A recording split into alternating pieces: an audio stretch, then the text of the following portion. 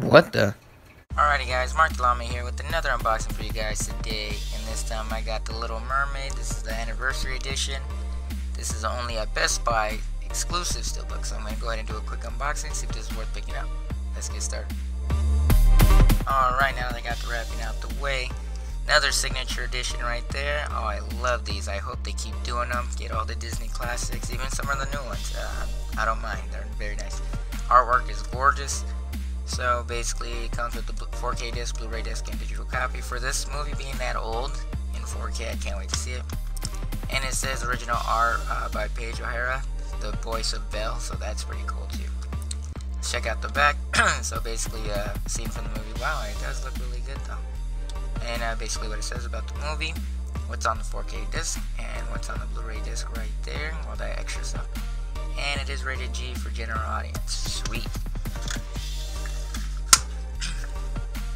Let's take another look.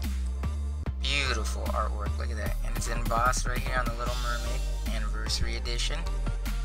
Glossy finish. Here's the spine. Ultra HD Blu-ray, the Little Mermaid Anniversary Edition, and Disney emblem.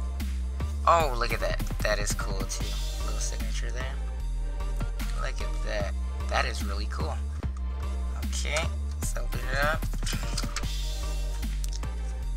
And here is some inside artwork.